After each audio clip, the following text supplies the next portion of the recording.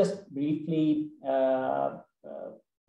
educate us, especially our new founders, on when we use this term incorporation, right? So of course, not in the Pakistani context, but in general, as you look to serve this ecosystem, how do you define a holding company, a subsidiary, and if you have whatever knowledge, limited or otherwise, you have of the Pakistani ecosystem, just let's put out a couple of definitions, right? When we use the word incorporation and somebody is very new who's just starting with their venture, what is the difference between these two? And I'll come back to Faisal also to give us the same definition from his perspective.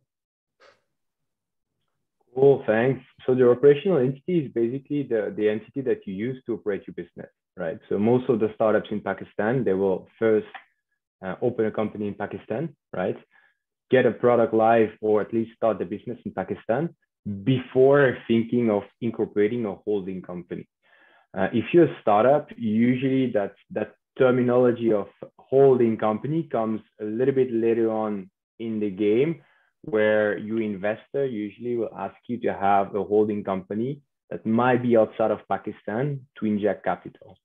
But basically, a holding company is what you can think is the mother of your company, right? And you can have different entities that are all linked to that master master entity that you have. Okay, very clear. Faisal, would you want to make any quick build on it? Because I'm coming to you in a minute with taking a purely investor view on this. Yeah, sure. So the holding company is the critical element in terms of flow of capital into Pakistan.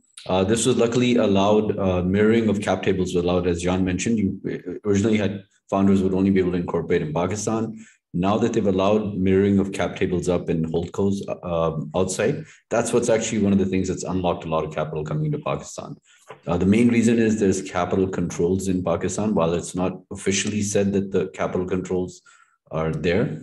But the reality is, in the past, when some of the big investors, like even DFIs like CDC, have invested in companies like Daraz early on, when they had an exit, the state bank sat on their money for almost about, I think, 4 or 5 years while it devalued in rupees. So effectively, this has actually been a game changer for Pakistan. For me personally, when I look at it, I think out of the 14 investments that we've done, I want to say 12 are incorporated in Singapore. And they've all gone, I mean, there's been a one-stop shop with Aspire to effectively set up the company and open up a bank account. And I can dive into what their use case is, but at the end of the day, it's in an OECD and FATF world, it's extremely, extremely difficult to open up a bank account for a holdco. And it can take up to anywhere from 4 to 6 months.